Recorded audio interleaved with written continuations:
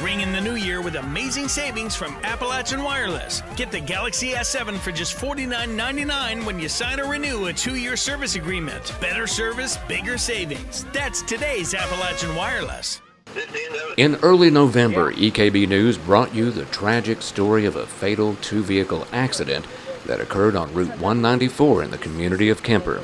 24-year-old Jerry Leedy and his 4-year-old son Gatlin were both ejected from Leedy's F-150 pickup truck when he lost control and collided with a gravel truck.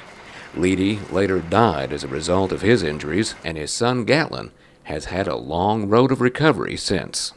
He suffered a lot of injuries, but the main one was his head injury. He had bleeding on the brain. He's definitely been a fighter. He's never gave up. You hardly ever did see him cry. He's so strong through it all. He fit harder than any person I've ever seen fight for their life. Saturday, family and friends gathered in Pikeville to welcome Gatlin home and show him just how much he's been missed.